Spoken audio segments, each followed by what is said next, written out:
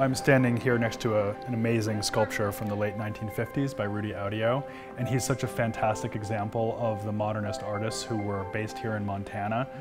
And this exhibition tells the story of Leela and Rudy Audio's family collection, and it is absolutely filled with amazing artworks by amazing people, most of whom I had not heard of. And it's impossible to find out these stories if regional art centers like MAM don't tell them in the first place. So I'm very grateful to the curators here for all the great work that they're doing.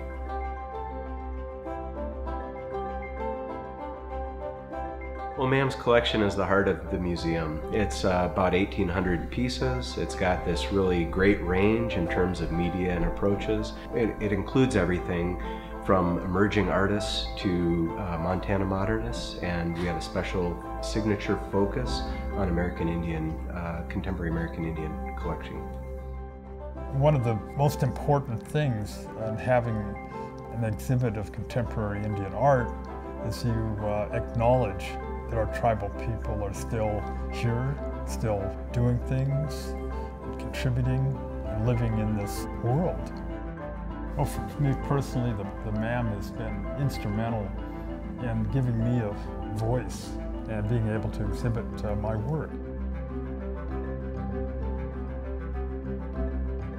As an artist in Missoula, I'm grateful for the opportunity to be able to show my work at the MAM and to be included in the diverse array of artists that they bring to our community. I'm impressed at the integrity of how they treat artists, how they treat their art, the sort of seriousness with which they pursue things. It really, I think, exceeds expectation.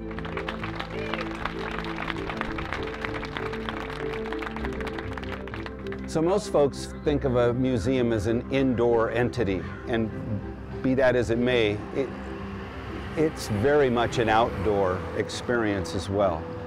And the park behind me exemplifies that. Missoula exemplifies that. We live in a spectacular, natured reality, but here we take the art and put it outside, and now we realize there's this holistic connection between the indoors, the outdoors, and talent, and that's what MAM is.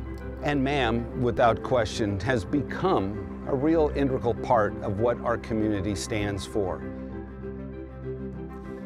Kids that walk through the door at MAM have the opportunity, free of charge, to be exposed to art that otherwise they wouldn't be exposed to. Really bright. And the sky. I'm moving to it. What do you like about the sky? Art opens kids' minds, it builds perspective, and it taps into the side of their brain that is incredibly healthy and healing.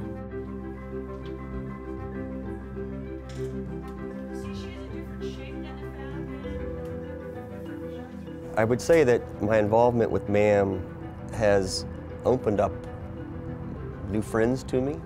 It's opened up part of this community that I actually was unaware of.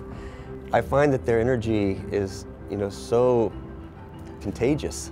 So personally, I've gotten quite a bit out of my volunteerism here.